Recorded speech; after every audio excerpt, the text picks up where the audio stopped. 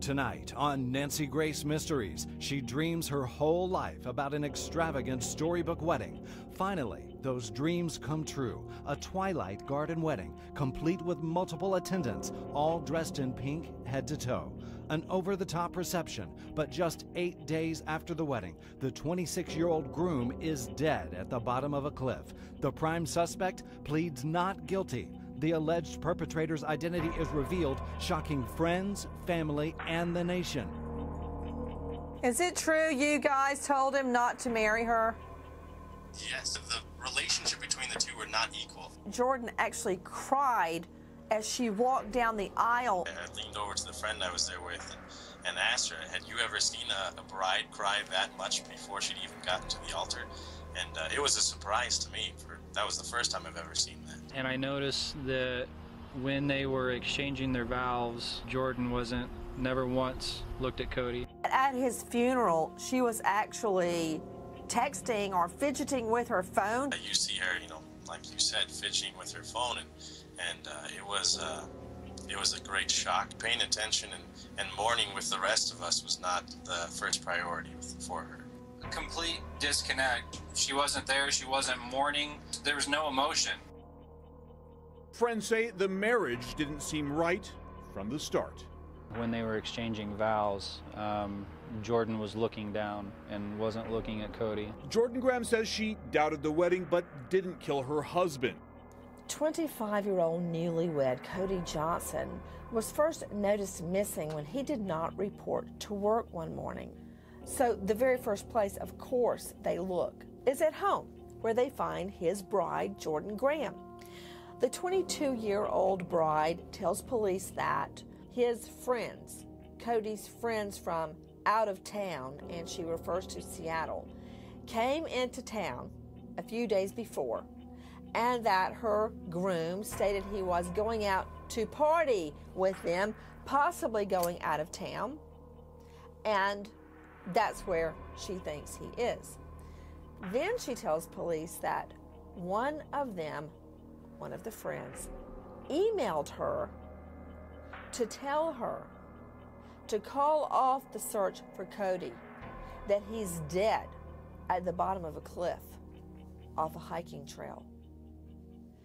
That is the story she gives police.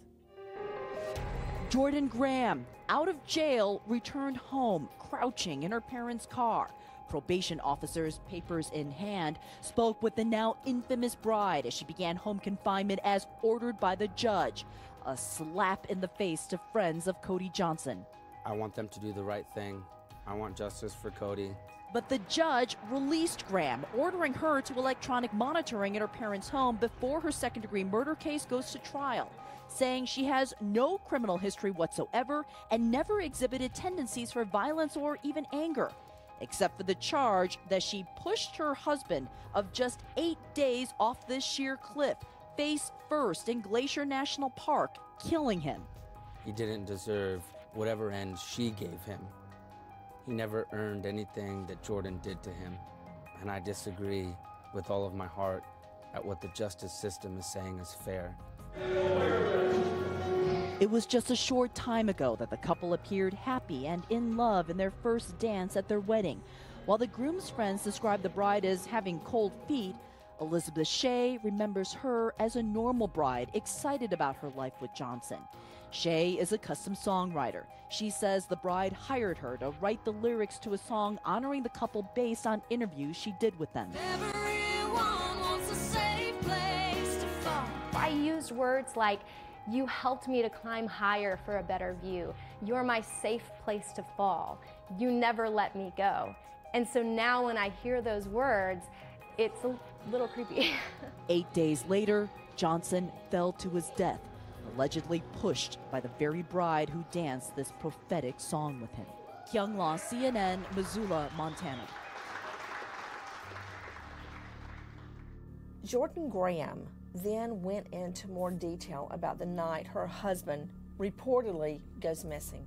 She states that she, Jordan, and Cody had gone out to dinner with friends. That on the way home from dinner, Cody gets a cell phone call from some friends, and he gets very upset She did not elaborate about the content of that phone call, but that he was upset. They get home, she realizes her cell phone is dying, and she has to go back to where they were having dinner to get her phone charger. En route back home, she says she gets a text from Cody that his friends from out of town are in town and they're going for a drive. Now, interesting, she also tells police that she and Cody both routinely, systematically delete their texts. They don't keep them or store them. And therefore, she says she cannot produce these texts that Cody sent her just before he goes missing. Now, she says when she pulls up to the home, she sees a dark car pulling away, and she knows that Cody is in that car, and these are her friends, and they're going for a joyride. The couple was only married for 8 days when they got into a fight on July 7th. Still upset, they decided to take a hike, where the fighting continued. Things got physical. Johnson pushed her husband in the back, sending him face first off the cliff. Prosecutors say Graham admitted 9 days later to pushing Johnson off the cliff in a fit of anger. Her defense attorney says it was all an accident. Levi and Latani Blaisdell have known Graham since childhood. Levi introduced the couple. Levi says the bride-to-be was acting strangely before they walked down the aisle. She was crying hysterically before she even got to the altar. There was no joy that she was about to get married. After her husband's death, the Blaisdells say they noticed more strange behavior from the widowed bride. Whenever I saw her, she was just herself. Nothing happened, no emotion, nothing. It was her same old life. So we always had that little bit in the back of our mind saying, you know, I think she may be involved. Graham also is charged with making false statements to authorities about her husband's death for allegedly concocting a story about a trip to the park with out-of-town guests. Her attorney admits she has deceived authorities, but he calls the murder charges reprehensible. Casey Wyan, CNN, Los Angeles. 3 days after Cody is reported missing by co-workers, his body is found. Cody is face down in a stream beneath a cliff. One of his shoes is found downstream. He is found by none other than his young bride, Jordan Graham. Jordan Graham waded through the cameras outside court. Her murder trial now underway for pushing her husband of just 8 days in the back, face first, off the sheer cliff at Glacier National Park.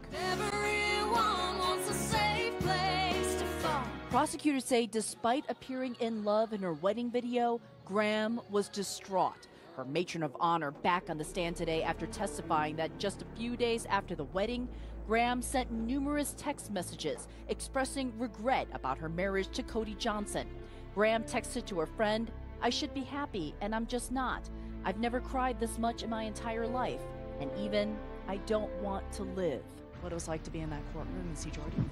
All I'm going to say is it was very nerve-wracking. Jennifer Torin, another friend, was visibly shaken after testifying that Graham had lied to her. Torin testified that one day after Johnson plunged to his death, she got this text from Graham. "Some cart buddies from Seattle came to the house yesterday and he went with them. I wasn't there. The last thing he said to me was that he was going for a drive with some friends that were visiting."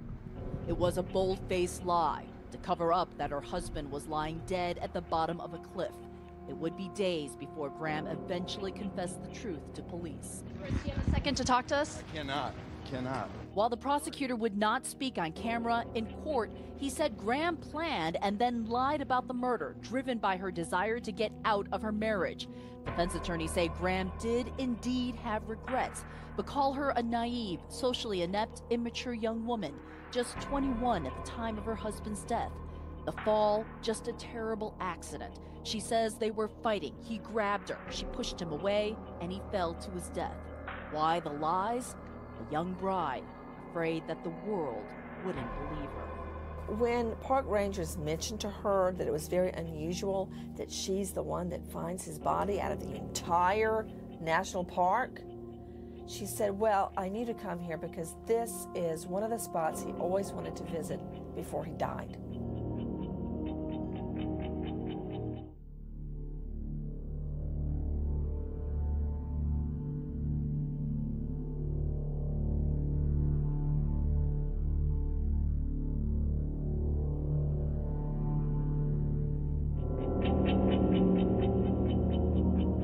walked out, made a call or something. I don't know if he made a call. He was in the garage, and I got a text saying he was going, and he left. It was the story Jordan Lynn Graham told Kalispell police in early July to cover her crime, a crime to which she has now pleaded guilty, shoving Cody Johnson, her husband of only 8 days, off a cliff in Glacier National Park, which is tens of thousands of acres large.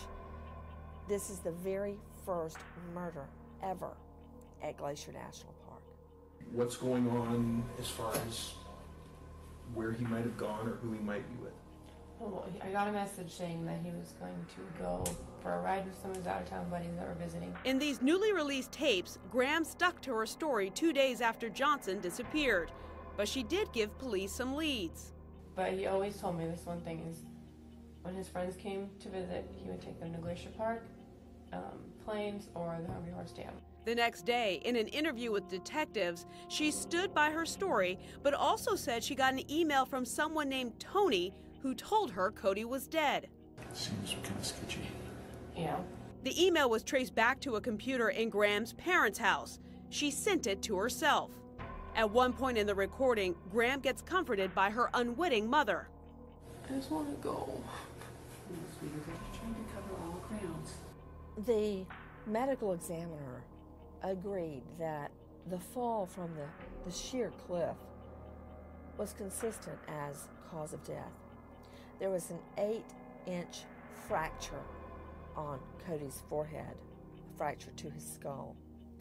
Interesting, he was not wearing a wedding band when his body was found, but Jordan Graham insists he was wearing a wedding band when he left the home that day that he went missing. He was covered in lacerations on arms and legs. Interesting, during the search, witnesses noticed that Jordan Graham was texting and giggling while everyone was out looking for her husband, who turned out, of course, to be dead. And during the search for Cody, she did not seem to be upset or perturbed at all. It wasn't until after Johnson's body was recovered that the FBI interviewed Graham on July 16th, getting her confession. He was to grab my arm and my jacket, and I said no. I said, I'm not going to let this happen, so I'm going to defend myself. So I said, I want to go, and I pushed, and he went over. And then I took off and went home, or got my brother, and then went home. Perhaps the biggest indicator of Graham's guilt all along, her own words. According to court documents, soon after Johnson's body was found, a park ranger commented to Graham that it was in an odd place, to which Graham replied, quote, "It was a place he wanted to see before he died." Eyewitnesses state that Jordan Graham exhibited no grief at all at her young groom's funeral, that she texted throughout Cody's funeral, that she was not paying attention at all to what was going on or what people were saying to her during the funeral. She refused to speak to Cody's mother. Forget about hugging her or, sympathizing with her or crying together. She wouldn't even speak to Cody's mother at the funeral. And it turned out that there was a potluck dinner, a meal after the funeral. And at the potluck, Jordan Graham was laughing and socializing with everyone. No tears, nothing. Now, defense attorneys would have you believe and possibly convince you that there is no playbook for grief. And that may be true. Try telling that to a jury. Also, her own friends began to notice that she was not grieving at all about Cody's death. And that is when they, Jordan Graham's friends, began to suspect that she murdered him.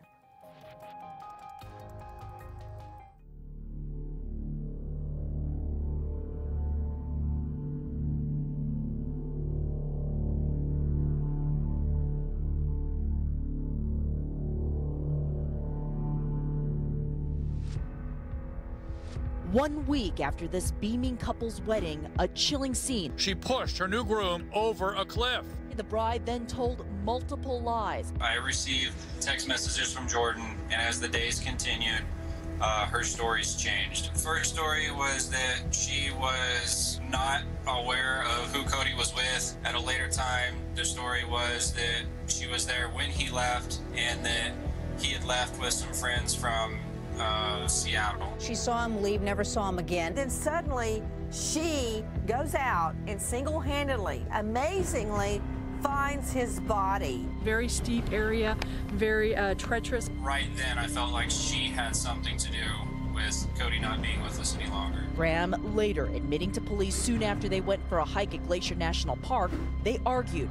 Graham says her husband grabbed her arm. She then pushed his back, which sent him flying face first off the edge of this cliff. This was an accident, says Graham's lawyer. Jordan, is there anything you want to say? Saying nothing to us, now a defendant leaving court with her parents, ordered to remain on home confinement before her trial. Could always light a room. You know, he was always a joy to have around. Cameron Fredrickson was a co-worker and a friend of Cody Johnson. When Johnson didn't show up to work on Monday, July 8th, Fredrickson says he immediately knew something wasn't right. Keep in mind the timing here. These two had only been married 8 days when Cody is reported missing. About a week into the marriage, the groom turns up dead at the bottom of a cliff.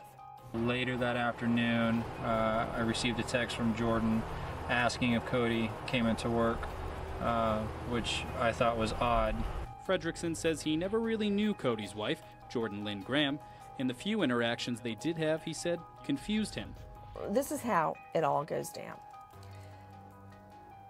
Jordan Graham then tells police that this email that she had gotten from one of Cody's out-of-town friends named Tony stated that Cody had gotten with his out-of-town friends, gone driving around, decided to go hiking. He fell, he was dead, and they should call off the search, that it was all an accident. When I first met Jordan, she was very closed off, very quiet, not a lot of interaction with anyone. He tells me that he and Cody's friends all thought it was strange she would never hang out. Fredrickson says even at their wedding, something just didn't seem right. I was standing up there, and I noticed that when they were exchanging their vows, that Jordan never once looked at Cody. Well, that's all well and good, except for one thing. Tony is Jordan Graham, because when police started investigating the email from Tony, who obviously knew what happened to Cody, it turned out the IP address to that computer is from Jordan Graham's stepfather's home. It's his computer. So in addition to falsifying these emails about, hey, call off the search, it's all a big accident, he's dead, don't worry about it. In addition to that, Jordan Graham then decides to lead a search expedition of friends and family into Glacier National Park to look for her husband of 8 days, Cody.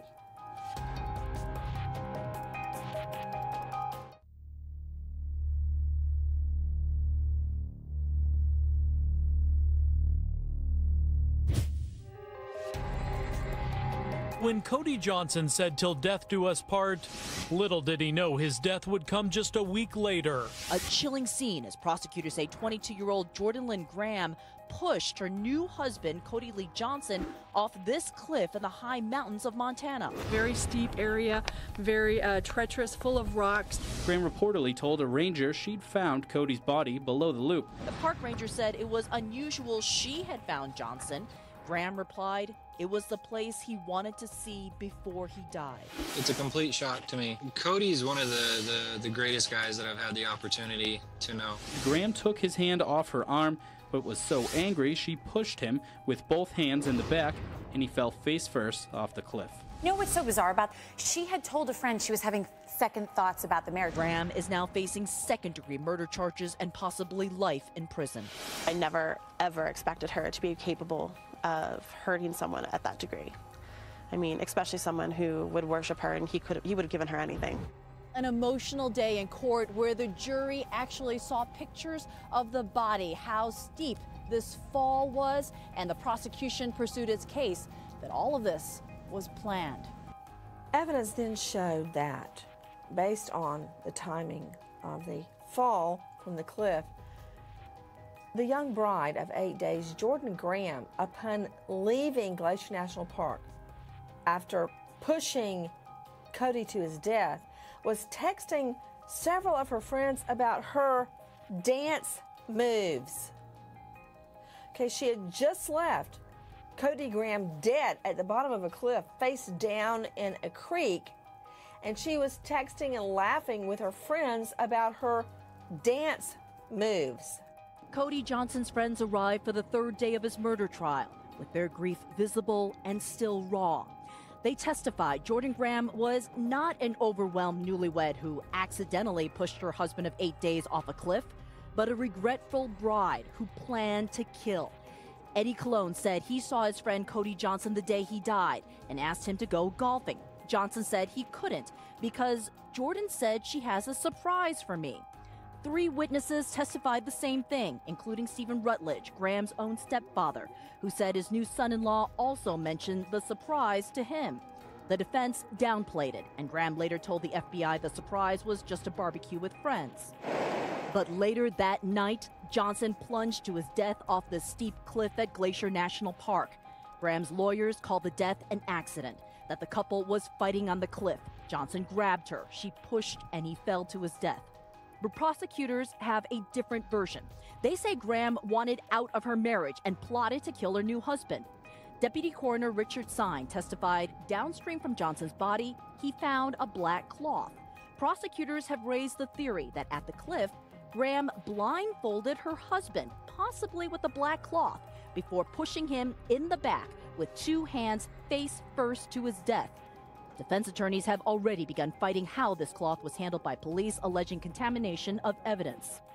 She then started a 9-day campaign of lies to conceal Cody's death from family, friends, and certainly from police. She even saw her brother turn against her. Or should I rephrase that? Saw her brother tell the truth that she, Jordan, had asked him to lie to authorities and tell them that Jordan didn't find Cody's body, that in fact park rangers found it.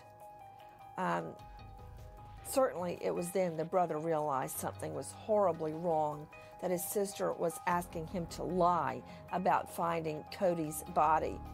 Prosecutors say Graham spun a web of lies, lying to one of the groomsmen, Cameron Fredrickson, who said in court what he told CNN this summer. She actually changed her story and stated that she was at the house when Cody left, and that she saw him leave in a dark-colored car. So between the 2 days, 2 completely different stories. And at that time, that's when I became suspicious and then actually went to the authorities. Where she continued lying to Detective Corey Clark. Have you had many people lie to you? I don't want to talk about that. But he did talk on the stand, testifying Graham created a fake email account so she could send emails that would cover her tracks. Jordan Graham continued the lies to police, friends, and family until an FBI interrogation where she was shown this image. It's a snapshot off a surveillance camera at the entrance of Glacier National Park.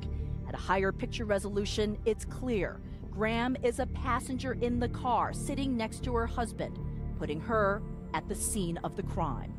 She also was quoted as saying she was going to go back to the park and find Cody herself. She wanted the cops, quote, out of it. Keep in mind, it's just 8 days after the wedding that Cody is reported missing. Nobody is sure how long he's been dead at day 8. But rewind to the day after the wedding, not even 24 hours since the I do's were exchanged, Jordan Graham is actually texting her friends she's second-guessing the marriage.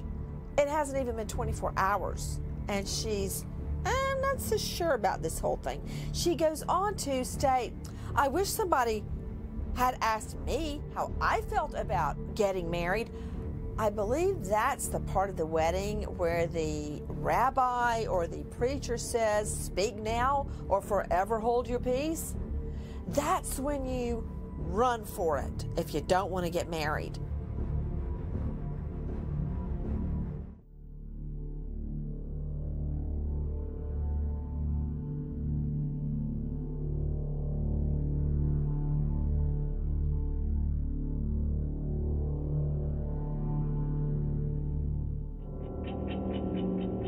Folks, they were married 1 week. They'd been married 8 days. And now this newlywed wife's charged with the murder of her husband. 1 week after this beaming couple's wedding. I mean, they just got married. She is now, instead of being a happy newlywed, is in jail. She admits to pushing him off the cliff. Flying face first off the edge. Montana's Glacier National Park. They were hiking. The two apparently got into some kind of heated exchange.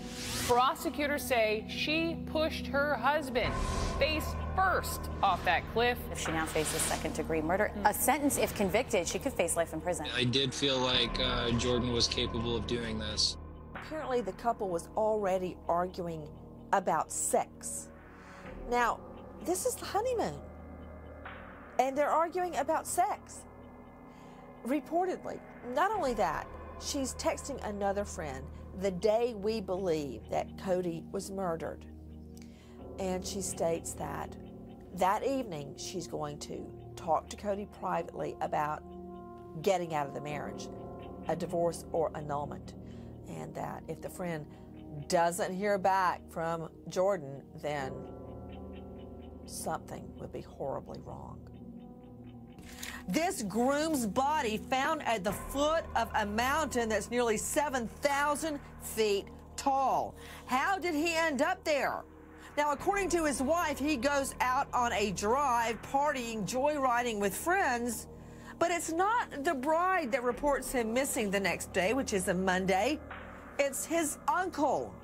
Straight out to Gene Gasaris, HLN legal correspondent. Gene, what happened? There are so many twists and turns. Friends say that Cody Johnson was afraid of heights. Nonetheless, they went to the Glacier National Park to the Loop, which was a hiking trail that was extremely steep. And what we now know the facts are, according to she herself, they got in an argument. Her husband put his hand on her arm. She walked away, but then she pushed him, and he fell face first down the cliff. Out to Jesse Davis, joining me from Kalispell. He is police and courts reporter with the Daily Interlake. Jesse, thank you for being with us. Jesse, I don't really buy that version of the story because, first of all, what was she and her husband, her brand new groom, doing out hiking at nighttime? I mean, I would rate myself as maybe an intermediate to experienced hiker before I had the twins, of course. But who launches a hike in the dark, especially with him afraid of heights, Jesse? Well, that's a very good question, Nancy, and that's certainly something that that friends and family are asking questions about, and we've been asking here in the newsroom. But as of yet, details have been pretty slim ever since the FBI took over the lead position in the investigation.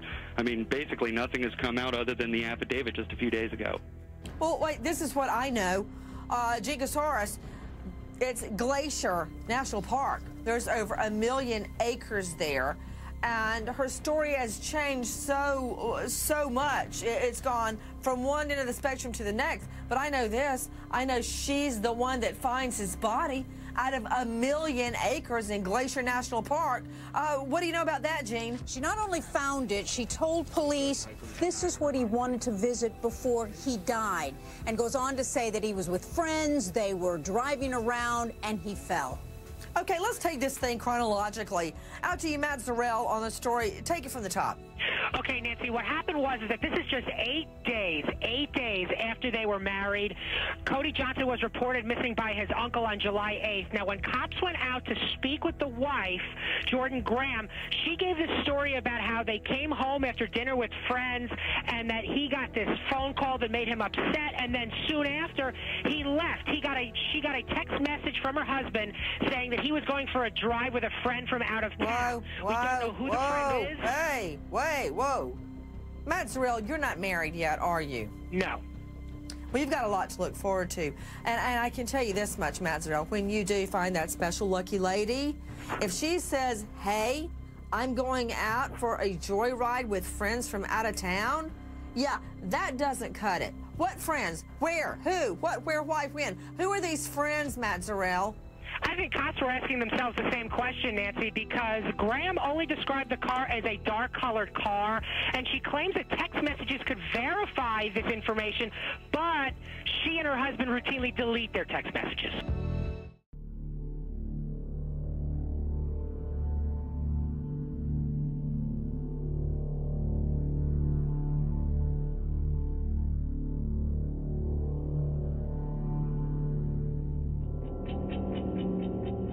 The affidavit lays out the most incriminating evidence, an alleged admission from Graham that she had lied. He tells me that he and Cody's friends all thought it was strange she would never hang out. It was a relief knowing that there's going to be justice one way or another. According to police, on the day of Johnson's death, Graham texted her friend, "Oh well, I'm about to talk to him." Her friend replies, "I'll pray for you guys." And in an eerie response, she writes, "But dead serious, if you don't hear from me at all again tonight, something happened." Then, as the evidence mounted, Jordan Graham begins to change her tune. The news story is this, that she and Cody were arguing and they decided to go for a walk on this trail. Now, recall that Cody was very afraid of heights. In fact, when a group of his friends were at the top of a parking garage, he wouldn't even pose for a picture with them, with the city or whatever in the background. He was that afraid he did not want to get out and walk around on top of a parking garage. But Jordan Graham's story is that they're having an argument and they go walking on this trail, highly elevated trail, thousands of feet up. She states that she didn't want a divorce. The two of them were arguing, that she turned to walk away. He grabbed her by the arm. She turned around and pushed him with both hands on his back. And he fell over, that she then, quote, took off. Now, right there in that story, it doesn't make sense. Because if he grabbed her, she would be facing him. But she then says she pushed him with both hands on his back and he plummeted over the cliff. Eyewitnesses state it was one of the most unusual weddings they had ever witnessed. It was a beautiful wedding, a twilight wedding, multiple attendants decked out in pink, head to toe.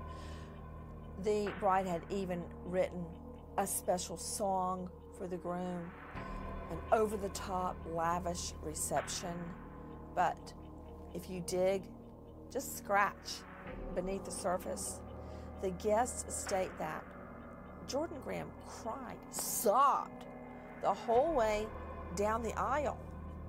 That after the ceremony at the reception, they had one dance together, cut the cake, and were not seen together for the rest of the reception. Jordan contacted me through my website, ourstoryoursong.com, because she was interested in me writing a custom song for her wedding, and she was excited to surprise Cody with a song for their first dance. She was very bubbly through email, and I was excited to talk to her because she just thought this would be such a special gift for him. And when she knew the price of the song, she had to get back to me to say if she could do it or not, but she really wanted to, and she worked extra hours to afford the song. And so that definitely told me that this was a special person she was planning this for, and that she was excited to do this. Not only that, she saved up money to fly out to Los Angeles to be part of the recording process. And while she was here, although I did notice she's very reserved, she's very dry in person, she was excited when she talked about the wedding, when she talked about surprising Cody, she would light up. And that seemed very genuine to me. I couldn't see what I was getting into, being loved by you, but you helped me to climb higher for a better view. And God knew all the plans He had for us. He brought me to you. Now I can't thank the Lord enough. Everyone has a reason to wake up, and everyone wants a safe place to fall. And you're mine. Don't want to spend another night without you, baby, for the rest of my life.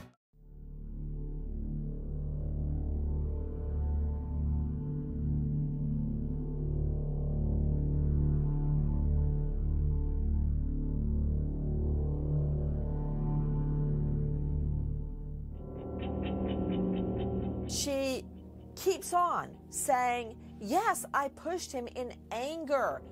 I could have just walked away, but I was so angry. He was talking to me like a child. I, quote, have never been that mad in my life. Yes, I pushed him, but it was an accident. The defense argues this whole thing was in self-defense, that the couple was arguing, and while they say that the defense says Cody never abused Jordan, that he controlled her movements, although he never abused her. Remember, they've only been married 8 days. I don't know how much controlling he had done. They also insist that it was all in one movement, and I'm not quite sure how that is a defense to murder one, but I think, and I'm interpreting here, that they are claiming Cody grabbed her by the arm and she turned and pushed in one quick movement, which is virtually impossible in that scenario, that he grabbed her arm as she was walking away and that she then pushed him on his back. Their argument doesn't make sense logistically. The case proceeds to trial. The jury is struck, evidence is presented, it's time for closing arguments. Just before closing arguments, Jordan Graham announces she will plead guilty to murder 2. She describes somewhat what happened that night, claiming that things were heated, that she was reckless, that she didn't mean to kill him. Well, the judge sentences her to 365 months, which is 30 years behind bars on murder 2.